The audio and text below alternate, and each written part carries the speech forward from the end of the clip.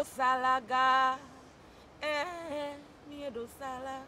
Mi boagboawo, miedo salaga, miedo salaga.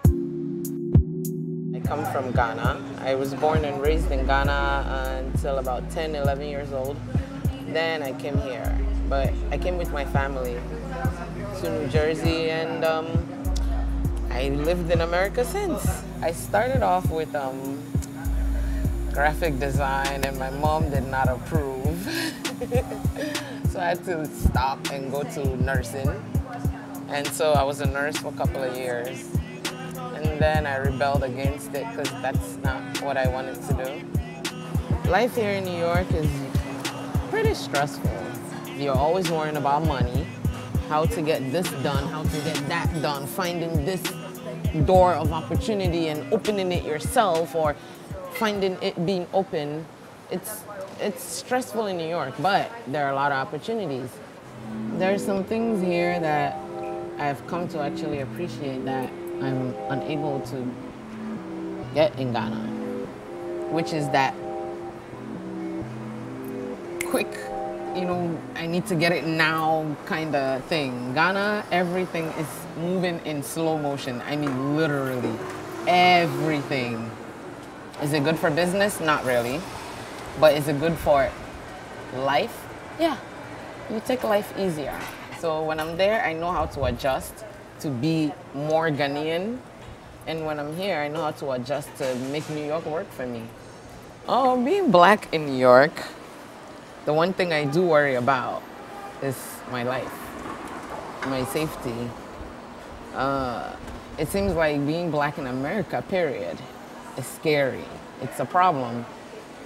My friends from London usually laugh at us from the US like, hey man, are you sure you want to go back there? Because it seems like, you guys are getting taken down little by little. And I'm almost at the point of believing it's some kind of ethnic cleansing. So yeah, being black in New York is hard. We shouldn't be looking at color. It's like the least important thing in the world. Because if I cut you, you bleed. If you cut me, I bleed. Same way. I was in Ghana for like a year and 2-3 months. I was only supposed to be there for 3 months.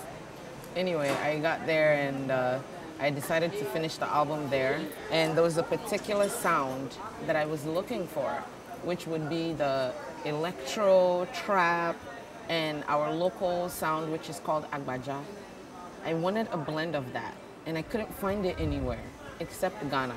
My genre of music is, I'd like to call it voodoo music or spirit music.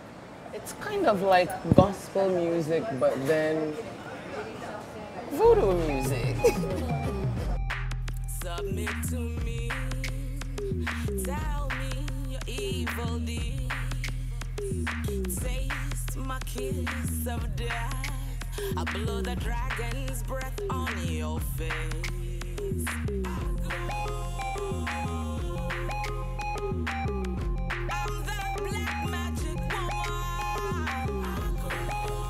As an artist, you don't just write songs because you think you're freaking smart and you're a good songwriter. No, there's always some kind of spiritual urge, something that sparks that inspiration that drives you to go and write that song. Whether it's someone breaking up with you or fighting or someone suffering, something inspires every artist. Yeah, the inspiration comes from getting closer to my tradition, I guess. Becoming or accepting more of my tradition that was initially painted to me as something bad. So I guess just accepting my culture fully and seeing the beauty, the immense beauty of it. It's like a vast well of just God, spiritual connection to different things and people, I guess. Voodoo is how we say it in Ewe from Ghana. It's voodoo, which really means free the people.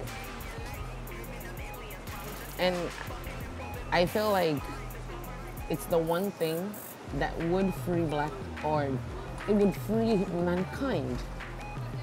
of all these attachments, unnecessary attachments. So voodoo is actually a very beautiful thing. People are just afraid of it because they don't understand. I feel more at home spiritually, physically with traditional voodoo system or the traditional voodoo way of life. I'm much more comfortable with that.